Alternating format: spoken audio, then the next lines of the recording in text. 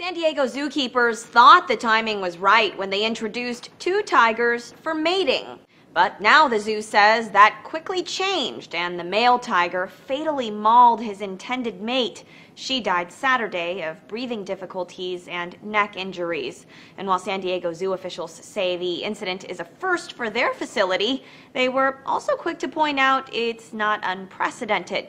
A zoo spokeswoman says similar deaths often take place in the wild and that the zoo does what it can to try to prevent deaths of this nature. Tigers, like many large carnivores, can have some very aggressive behaviors as part of their breeding behavior.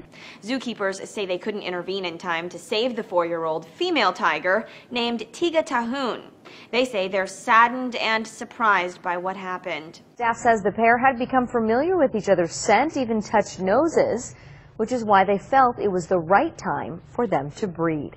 According to World Wildlife Fund, there are only an estimated 500 Malayan tigers in existence. Native to the Malay Peninsula and the southern tip of Thailand, they're classified as endangered. Last month, a male lion fatally bit a 5-year-old female lion at the Dallas Zoo. That happened in front of visitors, but the incident in San Diego, thankfully, happened early in the morning when there were no zoo guests. The male tiger, named Connor, is now San Diego Zoo's only Malayan tiger. It's not yet clear whether he'll continue to mate after this weekend's incident. For Newsy, I'm Christina Hartman.